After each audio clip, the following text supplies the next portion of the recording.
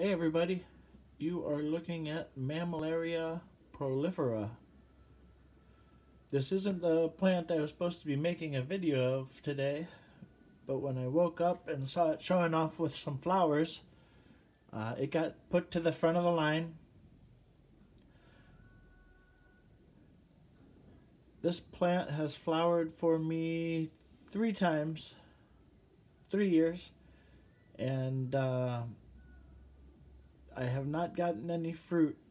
I have seen pictures of these with pinkish reddish fruit, so I keep waiting for that to happen. It'd be nice to get some seeds.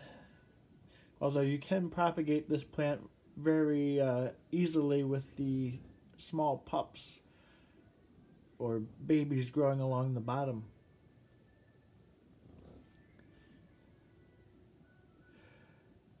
These plants are from Texas and Mexico, and I believe even possibly parts of the Caribbean. Very unique little plant. Just thought I'd share the flowers with you. Have a wonderful day.